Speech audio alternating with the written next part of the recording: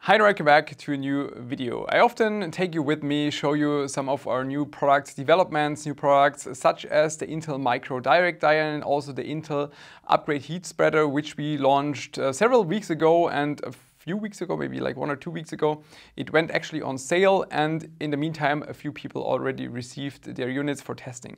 And then yesterday and today we received a few emails and also saw forum posts about products not meeting the expectations, meaning that some of them did not reach a temperature that was expected. So it was running much warmer than expected, which also surprised me, not only the customer, and that's obviously not satisfying for both sides. So I spent the entire yesterday and also today trying to figure out what is going on and what's maybe wrong. The progress is a little bit mixed because so far I'm not quite sure what actually is the problem, but I want to take you with me today to show you some part of the product development, what we're doing to trying to narrow it down, and also how we're handling the entire issue. So today is a Friday for me. Yesterday on Thursday I saw the first post on overclock.net and then also received like a second email regarding the same type of issue that was reporting about 10 degrees Celsius higher than with the stock Intel heat spreader, which should not be the case. It's not like it doesn't work at all, but the temperatures are far away from what is expected. And that's obviously not satisfying, and that's why I directly said, okay, we have to do something about it. We're obviously offering refunds. We will allow customers to return the product. That's no problem at all. It's also only a small fraction of coolers and heat spreaders that left the shop so far. We're talking about 50 heat spreaders and 50 water coolers, so it's only a small amount of people that's affected. Still, I want you to be aware that if you bought one of those products, please double check if the temperatures are as expected, and if there's any kind of issue, reach out to us directly. We will try to find a solution. Like if it's bad, directly refund, no problem whatsoever. I'm interested to solve this as easy as possible and then also find the root cause for this, which seems not to be that simple. Here we have a test setup that I was running with the Apex N-Core motherboard with a 4900 KS, delivered with the Upgrade heat spreader, and on top the Corsair H150i as an AiO. And what I want to show you with this is that, at least to me, the height of the IHS should be okay, because the imprint of thermal paste, at least with this AiO, looks really good. So as you can see here, the imprint of thermal paste on top of the IHS is definitely sufficient. It's pretty thin, so I'm confident that this is not part of the problem. What I want to show with this is that both heat spreader and micro water cooler, they share the same structure underneath. So the base part is the same. It's exactly the same CNC program tooling path that is running for both parts. That also means that if the heat spreader has an issue, automatically also the water cooler has an issue, because it's basically the same part, only that the water cooler has fins milled in on the second stage and the heat spreader is just diamond milled and in the second phase. It's identical to the AM5 water cooler. It's the same procedure. It always means that both are identical. I also want to say sorry for the entire problem, so if you're affected by this, definitely not my intention. I want you to have a good experience, a good product, so very sorry about this if I disappointed anyone with this product, and just trying my best to solve this as easy as possible for you. And now let's just jump to manufacturing downstairs so I can show you part of how it's made, and then what we did so far to narrow down the problem. We are now on the ground floor, and that's also the area where we do CAD, CAM, all kind of development work, measurement, quality checks, and also the production area. So I'm just going to go to the next room where we have the CNC mills.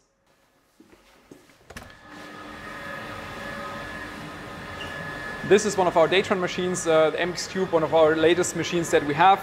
And just as an example, because it's exactly the same manufacturing process, there you can see the manufacturing of the AM5 heat spreader or water cooler parts, because as I said, they share the exact same structure on the bottom. This is 5x4 pieces, so 20 in total. So those could be either water coolers or heat spreaders in the end. And it's exactly the same thing for the Intel parts. So they both share the same underside and they're made exactly the same way on the same machine. I can also show you some other parts if you're interested in machinery especially. So those are parts, aluminum parts that have already been milled and anodized. These are Intel deliters, and in pretty much the last step prior to packaging, they're being laser engraved on the machine right here. And that's where we just, where before, so that's the Dynamics tube where we're making some of the copper parts for the water block. If we would move on, sorry for the chaos, this was not really a planned video. So yeah, we have more Daytron machines here for other parts. For example, this one is making aluminum, and right now just the usual intercontact frames. It's again plate material that's being milled, so 56 pieces at once. Again, one room next to it. These are the undersides that we just saw in the other MX Cube CNC machine, and once they are done, they go over to our 5-axis machine, which is a Hermle C22U. And this is mainly used for making the top part, for example, this one. And this would also be one of the maybe affected batches of the Intel Micro that has an issue maybe with the bottom structure, if we ever find out what exactly is the issue. And so yeah, the top side will be made here, and also the slotting, so the actual structure for the cooling. This is how it would look afterwards. That would be the Intel Pro version. So you can see the very tiny thin structure, that's being milled into the copper pieces. Now the thing is, during production, we have multiple measurement and quality gates that we have implemented to actually avoid this kind of situation. So you take one of those copper pieces, and then we put it underneath the Keyence LMX, which is a multi-sensor measurement unit, machine, whatever. And this is so we can automatically measure everything. So not only height differences, but also evenness on the parts. And we do that for the water coolers, we do it for the contact frames, and we always take a certain percentage out of the plate that we're milling. For example, for the contact frame, we have 50 pieces, and we take each corner and one in the center, and then we check if those are correct, and then we assume that the rest is also correct. So we put it on here, and it's being automatically measured. And here we have the measurement program, which we make ourselves, where we define which kind of distance is relevant, or let's say the distance between the contact surface and also the ring around it, or like the evenness even of the surface is measured. So all of that is automatically measured. We have the table, the chart table on the side where all the dimensions are present, and also what kind of tolerance. The heat spreader and water cooler, they have to solve different challenges. So first of all, obviously the cooling has to be good, which is pretty simple. You have to have a contact surface that pushes onto the chip and somehow dissipates the heat. At the same time, you want the heat spreader or water cooler to press the CPU into the socket, both in the chip contact area and also in the ring around it. So the ring around pushes the CPU on the PCB into the socket to make sure that it has sufficient contact, for example, for PCIe or for memory. Otherwise, you might lose memory sticks or you might lose memory frequency. Those are the typical effects if something there is off when it comes to the dimension itself.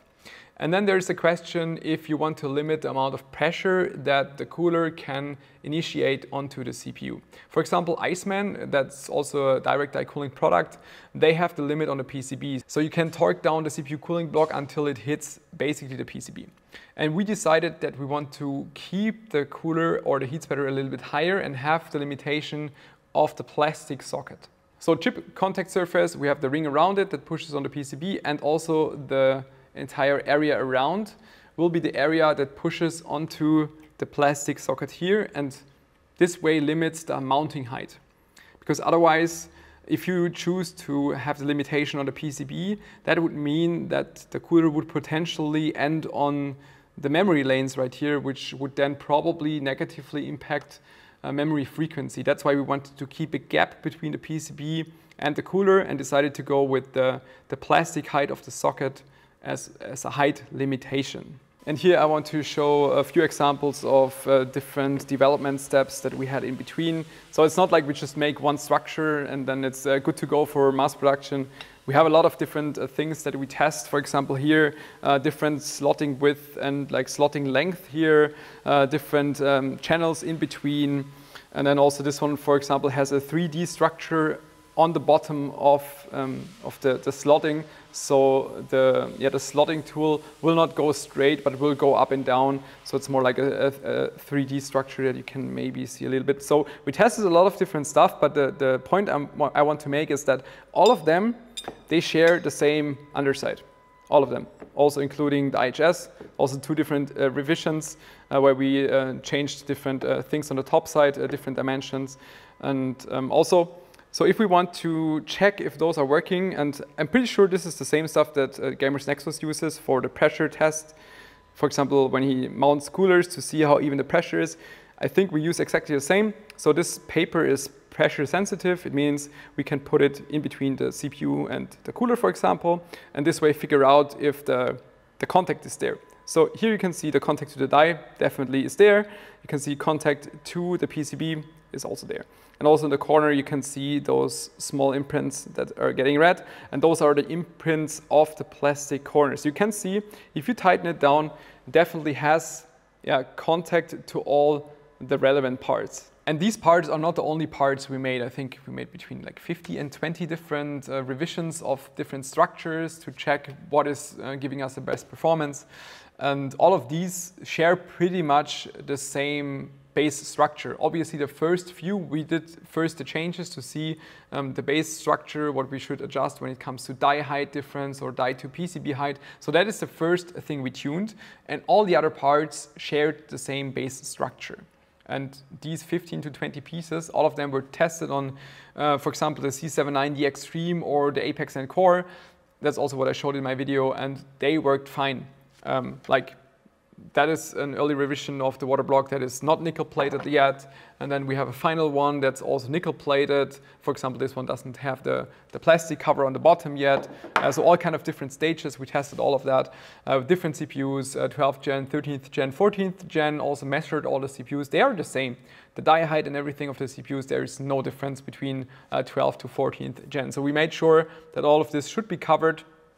And the only thing I'm thinking of right now is if there is a difference in the plastic height of the socket.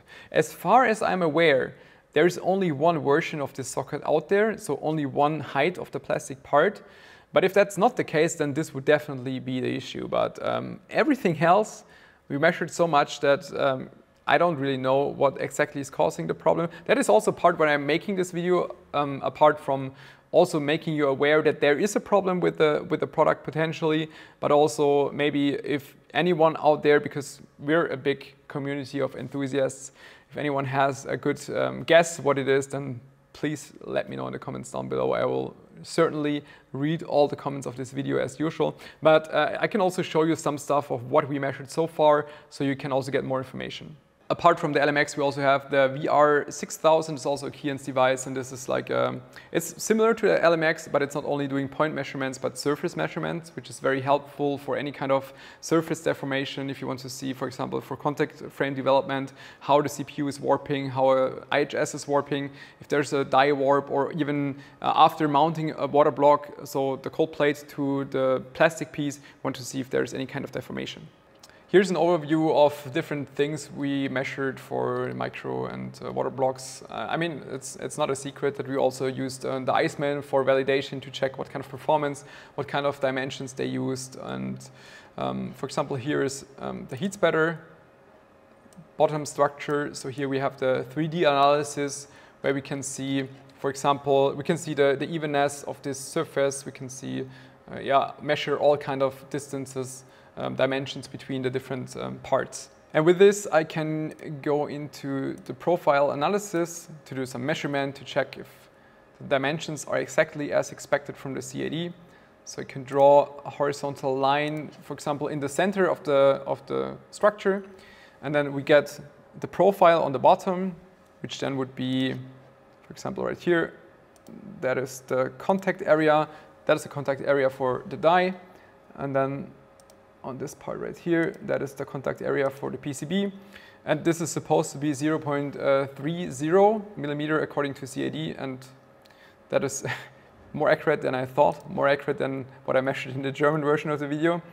Or if I pick this and measure to the side, that is the contact area for the PCB that is supposed to be 0.4 millimeters, in this case is 0.42, which is still within the tolerances. And the same I have here, for example, for the 14600K.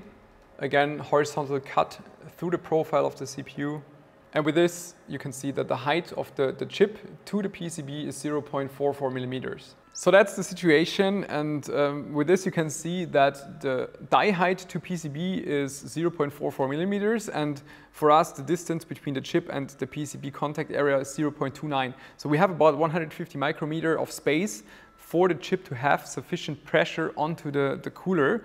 And that's why it's so weird to me that there is something that's wrong, which I don't doubt. I mean, it's fine if I have any kind of nice values here, but it has to work for you at home, not for me here. That's exactly the point. And yeah, I'm trying to figure out what exactly is the problem, measured everything that I could find so far. I'm having a hard time to figure out what exactly the problem is. I wish it was that easy to find, because then it would be very simple for me. Let's say I messed up a dimension, and then it would be very simple for me to simply fix that single dimension. Right now, we still have one or two things we want to try, mainly lowering the dimension outside that is pressing onto the plastic socket. That's pretty much the only guess that we have right now to check if this improves things. Then I was also in contact with some people on overclock.net, and I'm planning to just make a few prototypes and send them out to external testers and let them test it and see if this maybe solves the problem and see how we can go from here. So yeah, I wanted you to know that there could be a potential problem with these products. That's also the reason why you can't buy it obviously right now, and once I have any kind of updates, I will let you know. I hope this video was not as boring as I think, and sorry again. It's one day later. I unfortunately still didn't figure out what the problem is. I'm working on it, doing my best to figure out what is wrong to fix it for the future. If you're affected by this, as I said, please reach out to us so we can find a quick and easy solution for you. So sorry again, and thanks for watching this video. See you next time. Bye bye.